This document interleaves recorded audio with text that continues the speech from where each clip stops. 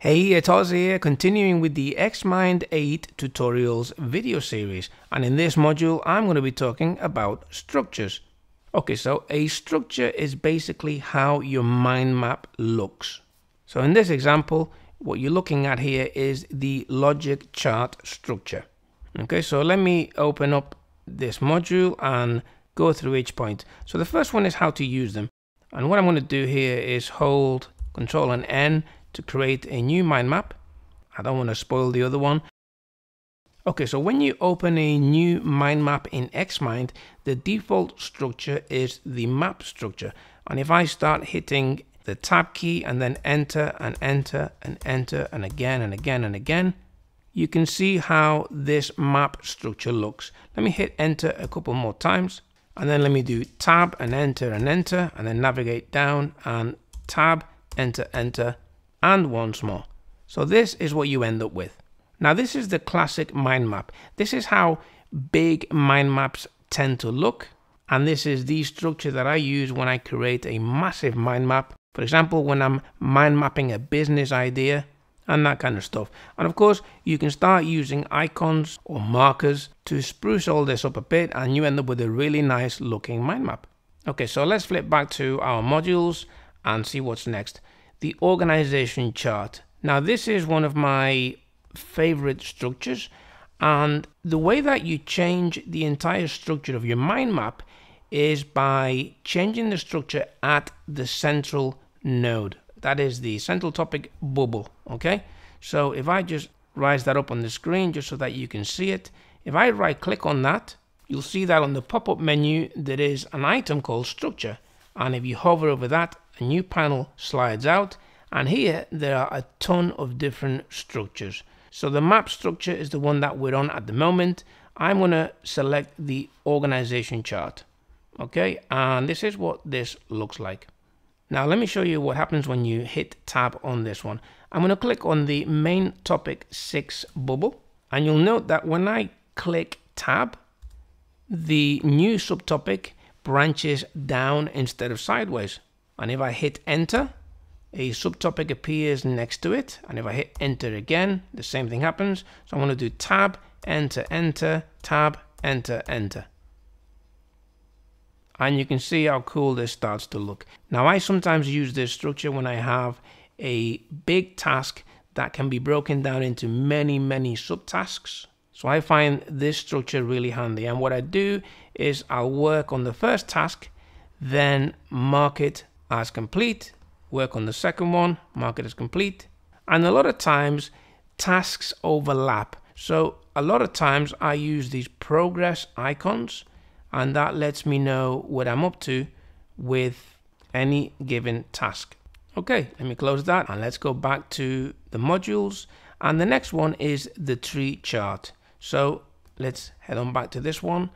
And here I'm going to right click the central topic. I'm going to go to structure again, and I'm going to go to the tree chart.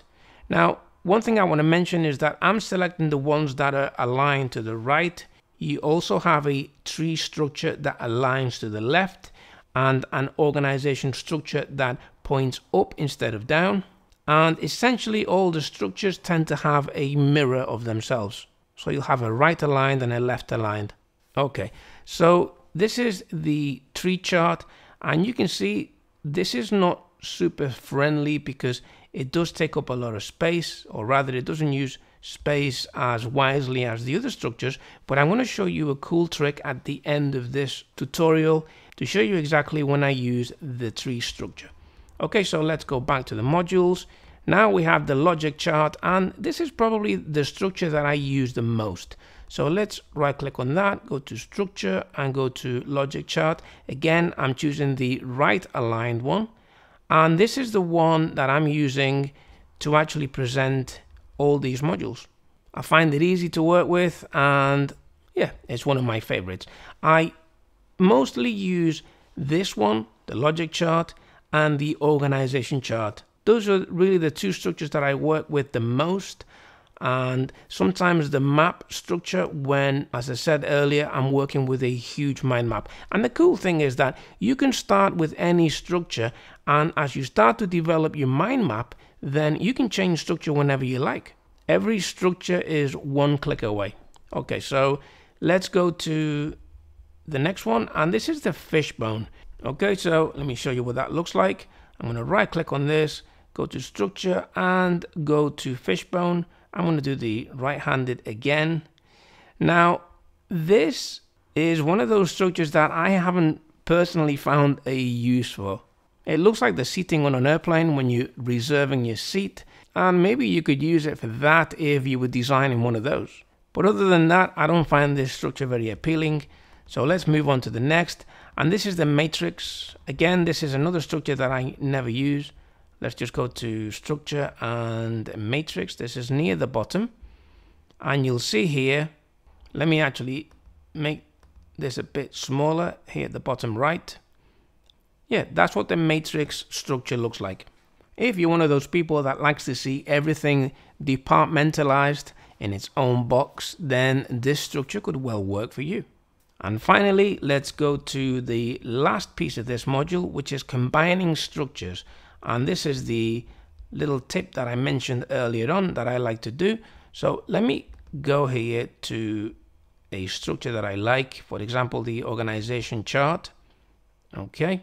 And here's the thing, you can apply a structure not just to the central topic, which will of course change the entire structure of your whole mind map, but you can also apply a structure to individual nodes, which is really cool. So what I'm going to do here is on main topic 6, this node here, I'm going to right click and I'm going to select the tree chart to the right.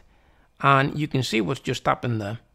Let me just do the same here. I'm going to go to structure and select the tree chart.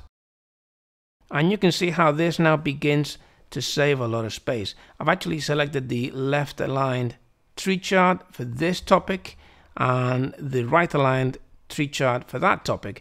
Okay, now let me just go to this subtopic here and change the structure yet again. So here I'm going to go for a organization chart again. So you can see here that from main topic 6, we have a tree structure which affects these 3 subtopics.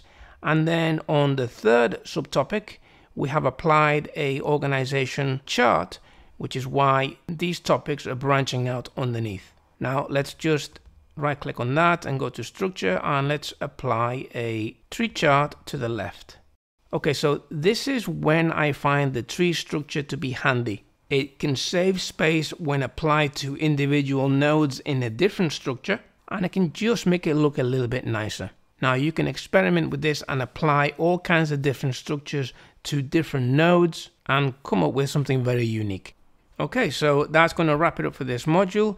And in the next module, I'm going to cover some tips and tricks that you can do in Xmind. So let's jump over to that one.